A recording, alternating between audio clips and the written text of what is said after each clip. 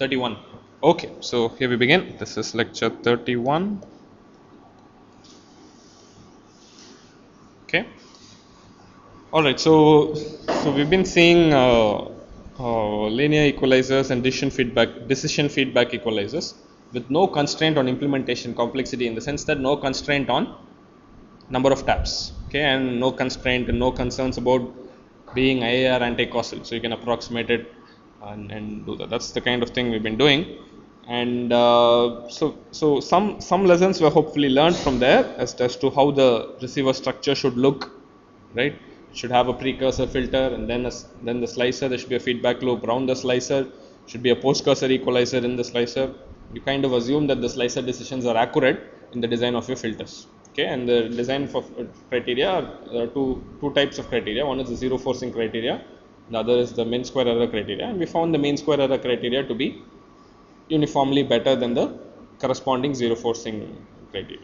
Okay, so in fact, like I've been always saying, the minimum mean square error DFE, right, and a certain version of that minimum mean square error DFE, which I'll call the unbiased DFE, has been shown to be capacity approaching for some ranges. So there's something canonically good about the MMSE DFE structure. Okay, so I'm going to talk now briefly about this mean square error and probability of error, particularly for the mean square error DFE equalizer structure. Okay, so I've been always making this point that just because you minimize mean square error, if your noise is non-Gaussian, it doesn't mean that you're necessarily minimizing probability of error. Okay, so mean square error makes perfect sense optimally only for purely Gaussian noise. Okay, so when you expect some symbols to be a part of your noise, just because you have lower mean square error does not necessarily mean you might have low probability of error. Okay, so you'll see what the MSE DFE does in its quest to minimize mean square error. It will do something which is not very optimal in terms of probability of error. First thing I want to do is to show you that, and then suggest a correction for that, and then we'll just leave it at that. I won't do it very rigorously, just a notion of why it works. Okay, so let's begin with this. So this title is basically called Unbiased MMSE DFE. Okay, so let's look once again at this model. Sk going through H of Z, then noise gets added. Okay, I'm going to say the PSD of noise is Sn, which factors is gamma square Mn star. Okay, and then you obtain Zk, right? And for the MMSE DFE, the optimal MMSE DFE, the precursor equalizer will work out to Es by gamma Z squared, right, H star Mn inverse divided by Mz star. Okay, so this was the structure, and these corresponding quantities, well, Sz factors as gamma Z squared Mz star. Okay, and then what is this Es? Es is expected value of mod Sk squared. Okay, so those are the various definitions, and then you have the post cursor part, which consists of a slicer and a feedback loop around it, and the post cursor equalizer works out to Mz Mn inverse minus 1.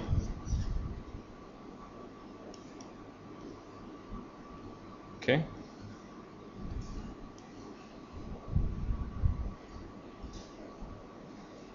so S hat K, I'm going to say this is approximately Sk. Okay, and I'll call this guy at the input of the slicer as Xk. Okay, so this is just the structure, and so hopefully people saw the assignment that was posted. It was posted on Friday, I think. Okay, so hopefully people saw that. It's got a whole bunch of problems on finding what the precursor equalizer is, post cursor equalizer is for simple single pole, single zero systems, and I think maybe even 2 zeros is there. Okay, so just to get a feel for how it will work out when the positions of the poles and zeros change and all that. Okay, so that's a good thing to work out. Hopefully you get some intuition from that. Okay, Alright, so let's see. So before I proceed with the unbiased MMSC, I want to ask a few questions about some characteristics of these filters. Okay, so look at the precursor filter. Okay, what can you say about its impulse response? Okay, in terms of causality, two-sidedness, one-sidedness, what can you say? Making some canonical assumptions about H. Okay, for instance, H won't have any poles outside the unit circle, right? So if you make such assumptions, what can you say about the impulse response of the precursor? So suppose it's white noise. Okay, so Mn inverse doesn't exist. Forget about Mn inverse. Okay, it's not there. What can you say about the, see, H star of 1 by Z star is going to have Z terms, right? So only Z terms will be in the numerator. What about Mz star?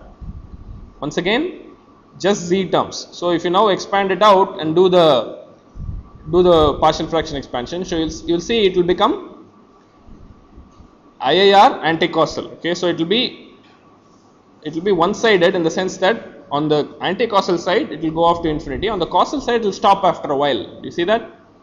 Okay, it will stop after a while. Okay, and if you do Mn inverse, what happens? Mn you expect to be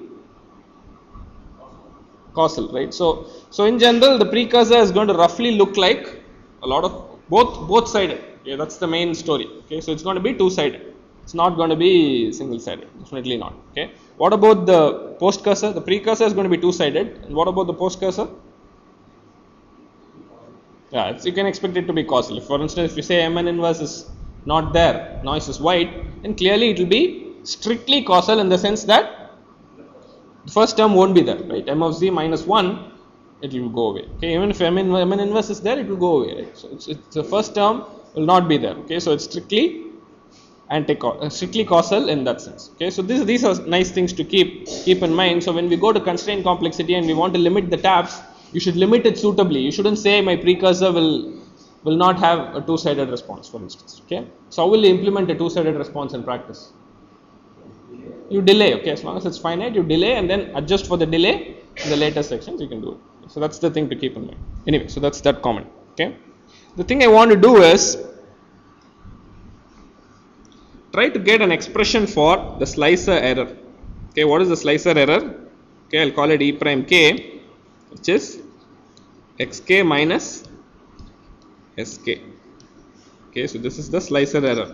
What is the assumption I've already made once I say slicer error? Is S, yeah, SAT is approximately S. Okay, so I've made that assumption just to make my analysis simpler. If you don't make that, it's just you'll go round and round with some nonlinear processing. You'll never get to a quick answer. Okay, to get a nice feel for it, I'm going to say SAT is approximately SK. So the slicer error becomes XK minus SK. Okay, so now let's write XK. Okay, so remember XK is a difference of two signals. Okay, one signal is what's coming from the channel and the other is from the feedback. Okay, so you have to account for both. So if you write that very carefully, you'll see this will become, how do I write it? Okay, so XK now I'm going to expand. I'm going to say it is SK convolved with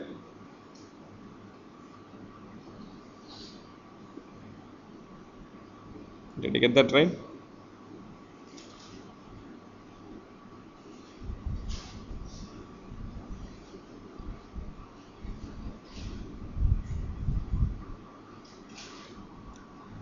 I seem to be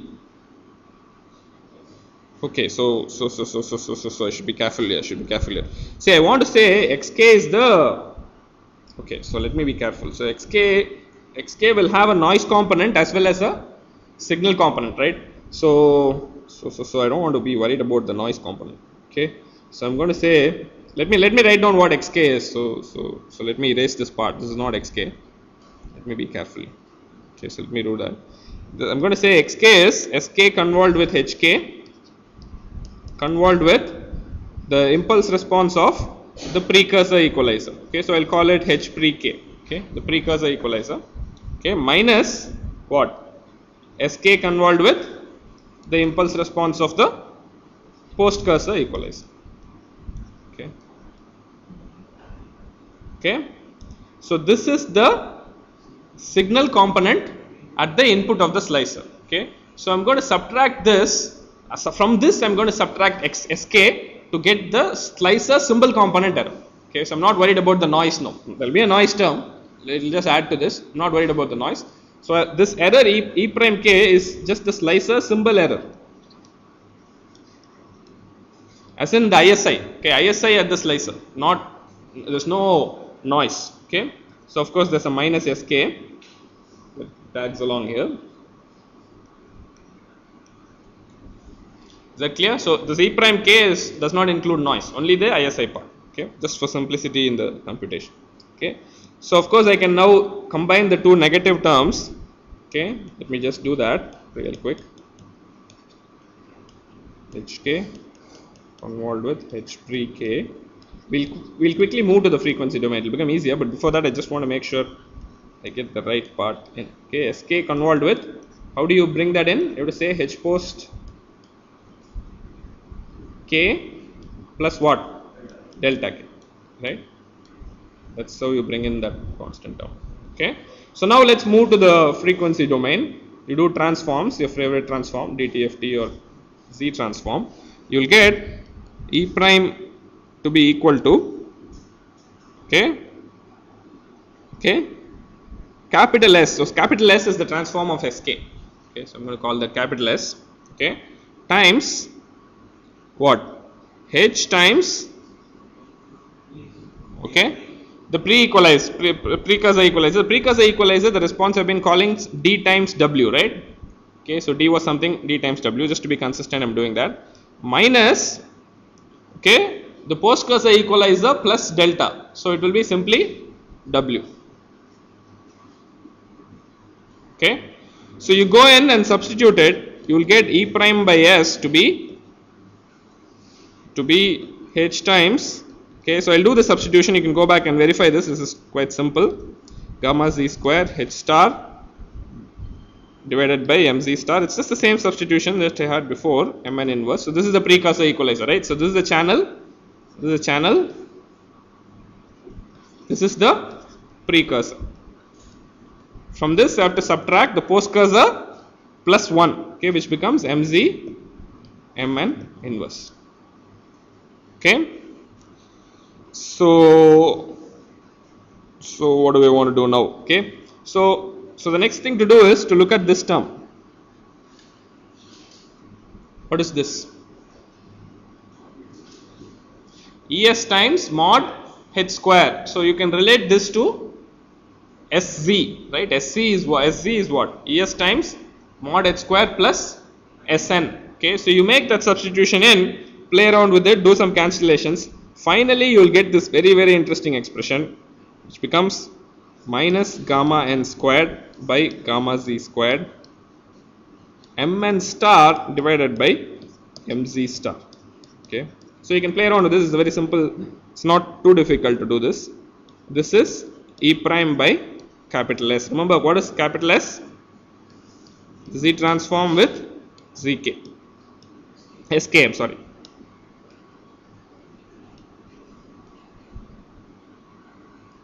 Okay, and E prime, okay, once again capital E prime is Z transform with E prime k, which is the symbol component error in the slicer error.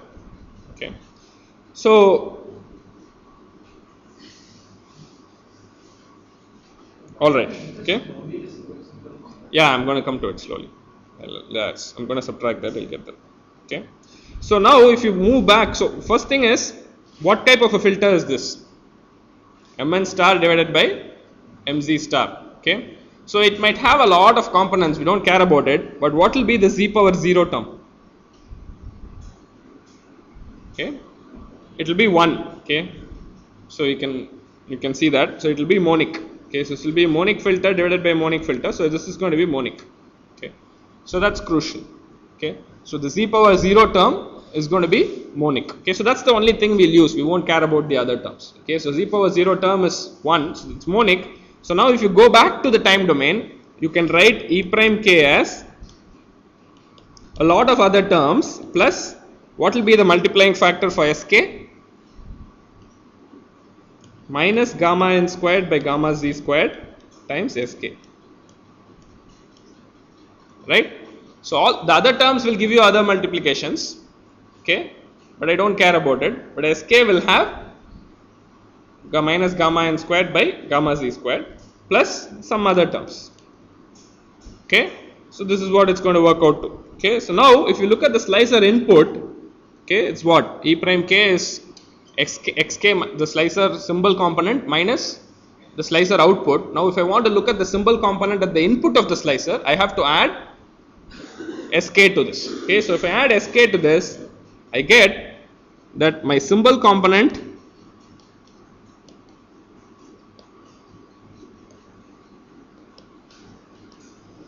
at slicer input is going to be other terms plus, which don't involve sk, plus sk minus gamma n squared by gamma z squared times sk plus some other terms which don't involve sk, okay. So if you look at this carefully, it's going to be scaled by 1 minus gamma n squared by gamma z squared, okay. All right. So when I slice, or when I try to find s hat of k from the symbol component, my sk is not coming through without a bias. I am multiplying the sk by some number, okay, and then I am slicing this, okay.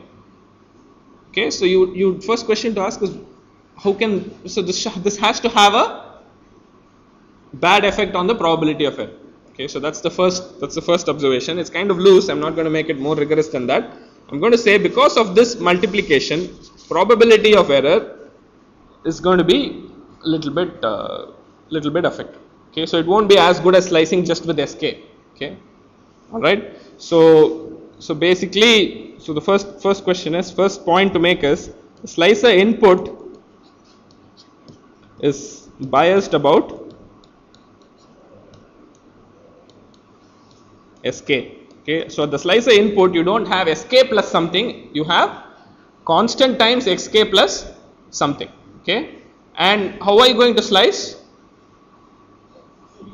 You are going to assume it's sk and slice. So if you slice assuming it's sk, then your probability of error will be poorer than assuming that you have a multiplication factor and then you slice, okay. So you have to adjust your received constellation accordingly before you slice, okay. But remember, only if you slice according to the original constellation, you get minimum mean square error.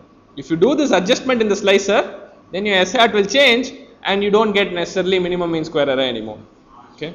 Yeah, because noise will also get multiplied by a suitable thing and you will get into trouble, okay. So while mean square error is a good quantity, it doesn't necessarily give you the lowest probability of error. In fact, if you adjust for this bias in your receiver before you slice, you will get a lower probability of error than the MMSE DFE, okay, but your mean square error will be larger. But because while your symbol component is also being adjusted, your noise is also getting adjusted. So you have to be very careful about how the trade-off is going. If you just minimize your mean square error, you might get something which is not necessarily optimal with respect to noise, okay. Well, the trade-off, I'm not doing an exact analysis first of all, sir. So roughly, so what you should do, so okay, so let me repeat what you should do, okay. So this is, so basically the MMSE DFE is biased, okay. That is the first observation, okay. So it's a good idea to unbias it before you slice, okay. So an unbiased version would be something like this, okay. So you have sk coming in, h of z, you add noise to it, then you have the same precursor as before, okay. So I'll call it the MMSE precursor, no change there, but before you slice, you multiply by gamma z squared by gamma z squared minus gamma n squared, okay, and then you slice. This is the same as adjusting your slicer also, I mean it's the same thing, whether you multiply before or you adjust the slicer suitably, you get the same thing. And then you feed back with the same MMSE post cursor, no problem there, okay. Oh sorry, feedback goes to the plus and not to the multiplication.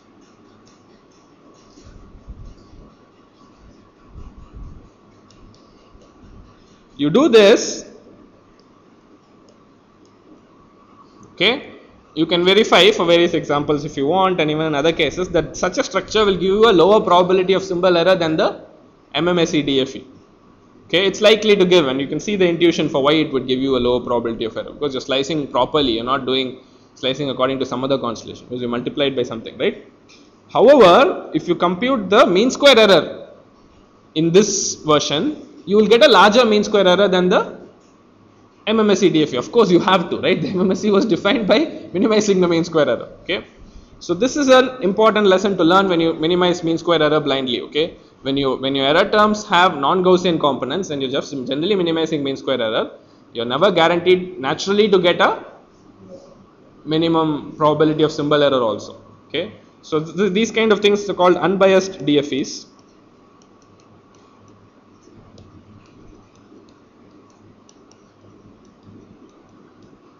Okay, so if you learn an area called estimation detection theory, unbiased estimators are a very important class of estimators to see. Okay, so the expected value of the estimator should be equal to the expected value before. If there is a scaling term, then you don't necessarily have a good estimator in certain sense. Okay, so all these things are interesting things to learn, and unbiased estimators are always good to have. So the DFE that we had before is a biased estimator, it's not an unbiased estimator. So when you go to the unbiased estimator, things might improve, and they tend to improve naturally. Okay, so you can show out of all the unbiased estimators you have for such a channel, this estimator is the lowest MSE unbiased estimator. You can show that also. Okay, so this is a very good estimator. It's got several canonical structures, and you can show canonically its capacity achieving in some sense. Okay, so you can read chapter 8 from Barry Lee and Messerschmitt to get more idea on this. I'm sorry. Among the unbiased estimators, that's the lowest MSE. If you bias it, you might get a lower MSE. Okay, so, but that doesn't mean you necessarily gain in terms of probability of symbol error. So you have to be. So these are all some slightly advanced concepts in estimation theory. I don't want to just generally throw it at you, but I want to just point out that bias at the of the estimator is an important thing to keep track of, particularly when you slice at different points. Okay. So since I've been mentioning about this mean square error, you shouldn't think that the mean square error is the best thing to do. Okay. So because the calculations tend to imply that, you should also keep in mind that mean square error is only a rough indicator of what the actual problem is, particularly when the noise is non-Gaussian, when you expect some signal components to be. Okay, so bias is also important. Okay, all right. So with this, we'll close the unconstrained complexity part. We'll move on to the constrained complexity. So if you have any questions on any of these things, now is a good time to ask.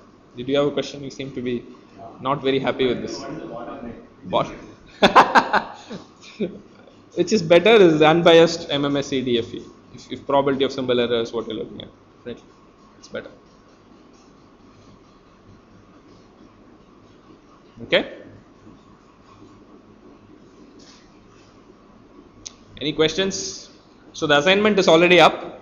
Hopefully some of you saw it. There's a whole bunch of practice exercises, and do it and make sure you stare at the final answer you get for the different situations and try to get some intuition out of it. Okay, so that's the point of the assignment. It's got lots of questions, might sound repetitive to you, but don't just do it and forget the answer. Okay, so look at the answer for a while, it will give you some ideas. Okay, if your channel has a pole, and if your noise also has a pole in the same point, then some interesting things happen. If your channel has a 0 and the noise also has a 0 at the same point, some interesting things happen. Lots of interesting things can happen with respect to noise being non-white. Okay, and if noise is white, what happens when you have a pole in the channel? What happens when you have a 0 in the channel? All that is also important. Okay, so before I close, I just want to make a comment about Viterbi when you have in the general model. Okay, so how do you run Viterbi when you have a pole or something in the channel? Is a question that's it's always complicated. So what you do is, after the precursor,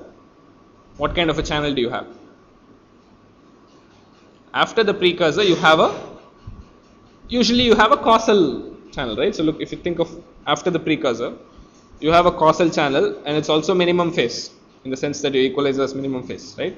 So you can approximate that and run a Viterbi at that point. So that structure is sometimes used. So you do a precursor equalizer to get your response to an approximate causal finite tap version, and then run a Viterbi on it. It's possible to do that also. Okay, so I'm not talking about it because there's no point analyzing that. It's just a simulation based thing. So that's something you can try. After the precursor, your response actually becomes causal and minimum phase and nice. So you might want to run a Viterbi there. Okay, so that's something that's done.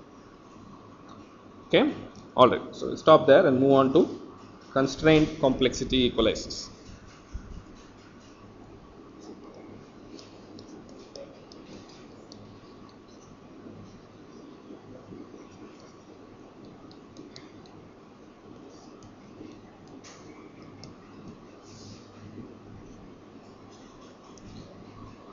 Okay, so we've been seeing a lot of things in this class, and I've assumed a lot of background, right? So I've assumed that you know probability quite well, that you know DSP quite well, you know the network systems part quite well, right? I don't know, for those of you who are at least following the class or you feel scared of all the terms I'm using, must surely know that all these things are being used in this course. Everything is coming together in this course, right? The only thing that I'm not using is probably Laplace transforms.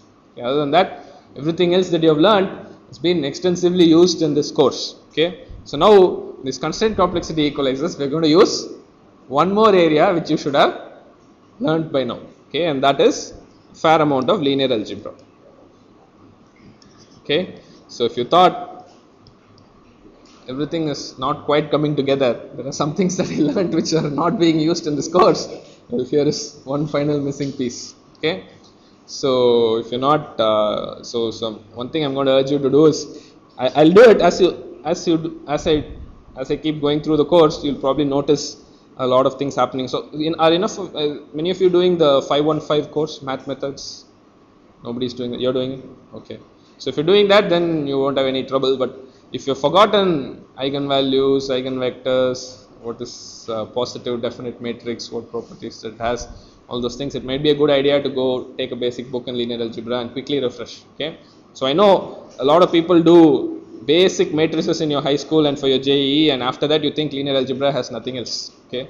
And you happily sit back, relax and enjoy. Okay. Believe me, it's way more complicated than that. Okay. So there are some very innocent looking problems in linear algebra which require a lot of theory to be solved. Okay. So and we'll use some part of it here, fair amount we'll use, but this is a good opportunity for you to go back and revise linear algebra. Okay, so it's a very useful tool. All right. So here's how our structure is going to look. Okay, so I'm going to have Sk, which is my symbol, which is going through a channel Hc. Okay, once again I'll assume a symbol rate sampled equivalent. Okay, so that's so I'm going to have a front end which is like a low pass filter or something, and I'm going to sample at symbol rate. So equivalently, I would have a h of z in the symbol rate world. Okay, so that's my model for h of z, and then I have complex noise. Okay, all these things are complex also, adding to it. Okay, so I get my input zk, symbol rate input zk. Okay, so to this I'm going to apply first a precursor filter c of z, which is of course going to be a finite type filter because I want to constrain my complexity. Okay, and then I have a slicer. Okay, so all these things are inspired by the previous constructions. Okay, I have a slicer, and then I have a postcursor equalizer. Okay, again finite tap,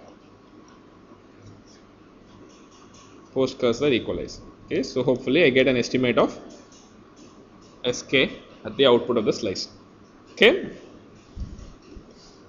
Okay, so this is going to be my model. I'll call this the precursor equalizer. I'll call this the postcursor equalizer. Okay. So if I want to think of a linear equalizer, okay, what would I do? I would set the postcursor to 0. Okay, it doesn't exist. D of z would be 0. So that would go away. Okay. So both of them, both the DFE and the linear equalizer can be nicely modeled with just this one structure. Okay. So if you want a linear equalizer only without a DFE, simply make D of z non-existent. Okay. So that goes away. Alright.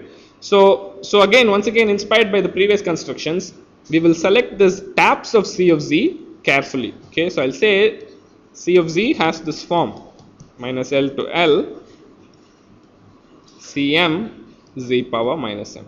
Okay. So I'm going to pick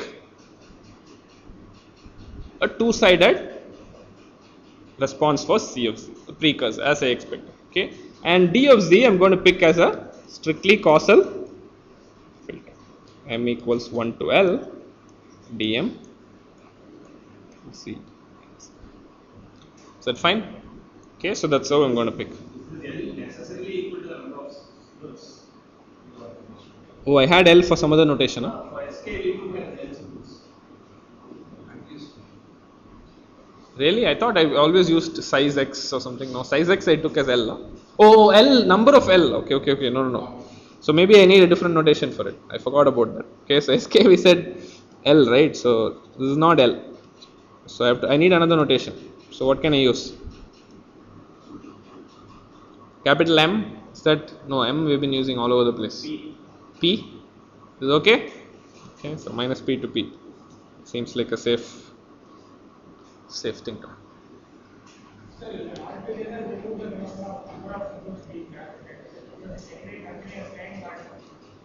I know I can do it. I know I can do that. So L doesn't really make sense. I might as well have L here, but since you objected, we'll have P also. P also is fine, right? Doesn't make any difference. Okay.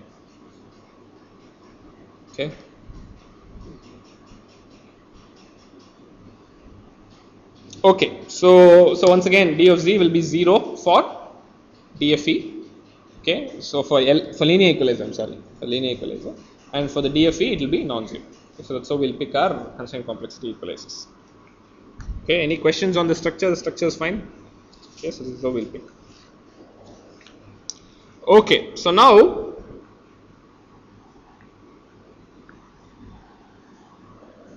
Okay. So, all right. So I said, so we're going to use linear algebra, of course, right? So you'll see suddenly things will become vectors and matrices. Okay, so that's the whole point in linear algebra, right? So I don't know if you're familiar with this. Convolution with the finite type filter can be conveniently represented as a matrix multiplication. Okay, so that's useful, and various things we'll see as we go along. That's useful. So that's the basic trick we'll use to move from signal domain to matrix domain, right? So we'll represent signals as vectors, then convolution as matrix multiplication. So that's what I'm going to do next. Okay, so keeping that in mind, the first thing I define is a vector zk, which is a column vector which goes from zk plus L down to zk down to zk minus L.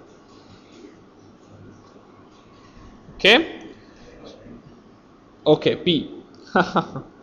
So now there will be trouble with me having to replace L with P everywhere. Okay. So remember, this is not a constant vector. The vector keeps changing with k. For different k, you have a different vector. Okay. So how will you modify? What is zk plus 1? Push it down and then add the next k in the top. Okay, so this vector, one can imagine, is useful for someone who is trying to implement the receiver. Okay, if you are trying to actually implement the receiver, you will be getting this zk's after your front end. You will be getting this zk's. So you put them in a register, which is probably rotating or shifting that way. Okay, and then you process only this vector.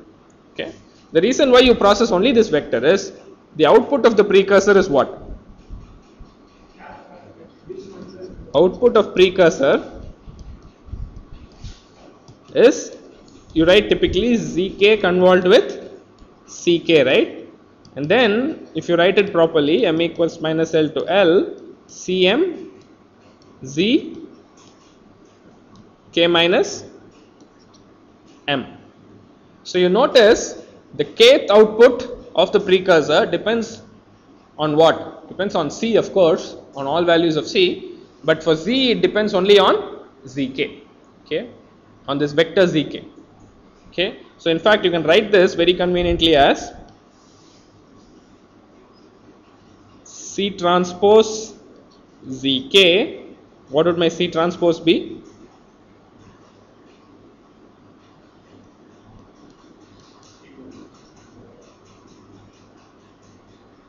C minus L C0 CL. Do you agree? So C in fact is a column vector. Okay, C transpose is a row vector like this. Okay, so the output of the precursor has this very convenient form. Okay, so that's what the precursor is doing. Okay, so you might have traditionally thought of it as a filter. The filter does nothing but multiplication by a row vector, finite type case. Okay, so this is how we implement it. So this is a nice way of visualizing how to implement filters in practice. Okay, so that's, see, remember all these things are complex. Every one of these entries are complex in these vectors. Okay, so it's not scalar, or it's not real. Okay. Okay, so what we're going to do now is first see linear equalizers. Okay, so if I see linear equalizer, then there's no feedback from the slicer, right? So D doesn't exist. Okay, everything I want to optimize is with respect to only C. Okay, so I have to pick only C of Z. So I'm going to look at linear equalizers first.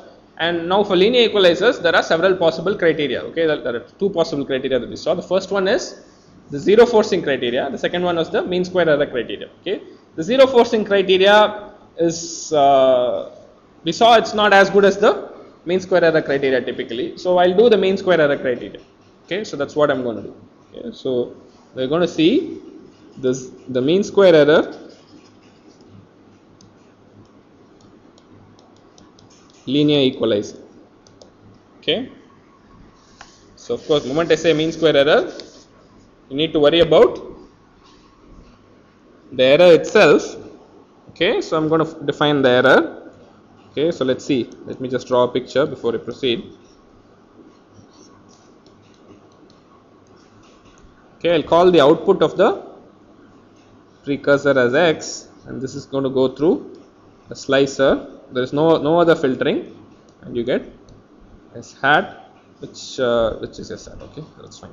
Okay, so my error signal is going to be defined as xk minus sk.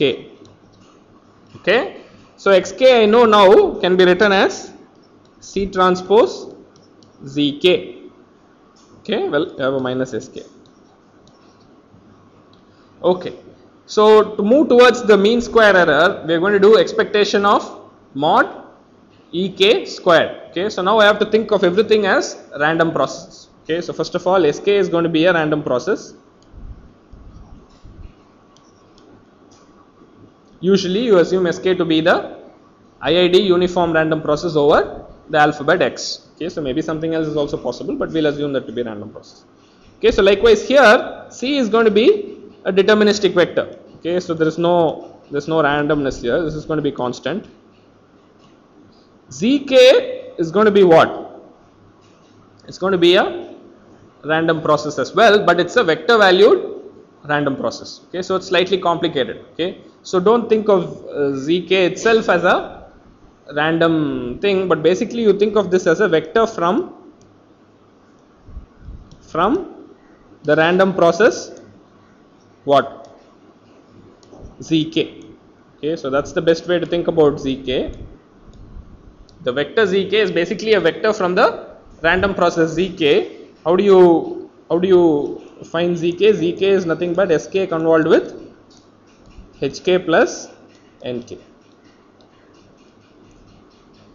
Okay, so assuming I know hk and the statistics of nk, I can quite easily find the statistics for zk. Okay, so but I have to know hk. If I don't know hk, I cannot find the statistics for zk. Okay, so for now, when we do the computation, we'll assume we know hk and nk so that we can find the statistics of zk. So what are the statistics I might be interested in? Typically, you always make the Whiteson stationarity assumption. So once you make the Whiteson stationarity assumption, out of filtering and computing mean square error, the only statistic you'll need are first and second order. Okay, so you'll need mean and autocorrelation. But be careful about autocorrelation. These are complex valued processes. So autocorrelation value is defined slightly differently.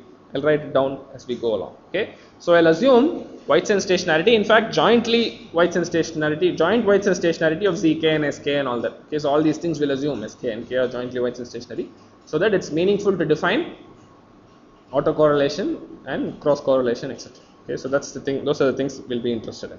Okay, so let me just quickly write down the expression for the mean square error, and then we'll probably stop there. There's the expected value of mod ek squared. Okay, so you're writing it in terms of vectors, so a lot of care is required. Okay, so I'm going to write the conjugate term first. Okay, so look at the first term. The first term is actually a real number, right? It's a product of two vectors, but it's a real number. So when I conjugate and all that, I can be happy, there's no problem. So I'll write C conjugate transpose Zk conjugate minus Sk conjugate. Okay, so notice my notation here. Star means conjugate, transpose means transpose, star transpose means what? Conjugate transpose. Okay, so there's all kinds of notations possible here. Different people use different notation. Just to emphasize all of that, I'm going to put this. Okay, so remember that. Okay, and then I'm going to do C transpose Ck minus Sk. All right.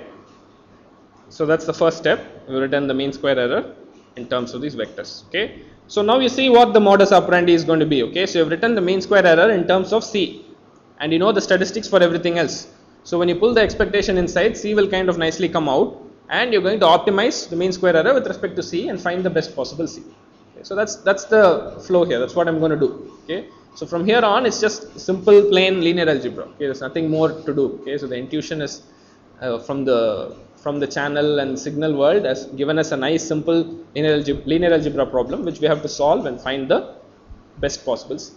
Okay, so but to do that it's algebra. Okay, so you have to manipulate, play around with the terms, see what comes out, try to get some more intuition about the problem, and then finally try to solve it. Okay, so that's what we're going to do. Okay, so let's do the first step of simplification. Okay, so the first product that I'm going to write down is the easiest term you can write down, expected value of mod Sk squared, right? So that comes from the two terms, the second terms multiplying. Okay, and then you will have a bunch of cross terms. Okay, so I'll come to the cross terms later, but before that I'll write the other square term. Okay, so what is this? This product C conjugate transpose Zk star multiplied by C transpose Zk. Okay, so when you write product of several matrices, you have to be very careful with brackets. Okay, so you know this is a real number, this is a number, scalar, that is a number. So if you put brackets around each of these, you can multiply. But if I want to remove the brackets, I have to be very, very careful. Okay, for instance, if I just write all the four matrices together, it may not make much sense. Okay, you have to be careful. Okay, the way you write it. Okay, so you should make sure that things are compatible and you write it nicely so that expressions become easy to evaluate. Okay, so the way to write that very nicely is to pull C star conjugate out, keep the expectation inside, and write Zk star and Zk transpose. Okay, so remember this term is also equal to Zk transpose C. Okay, so the way I write it, I do that, and then I would get a C out here, and then there would be cross terms. Okay, cross terms I'll write on the next page. Okay, there are cross terms which I have not written here yet. All right, at least the first two terms are easy to see, and the cross terms will come in and we'll simplify. I think this is a good point to stop and pick up from here in the next class. Okay, so we'll start simplifying things and proceed from here.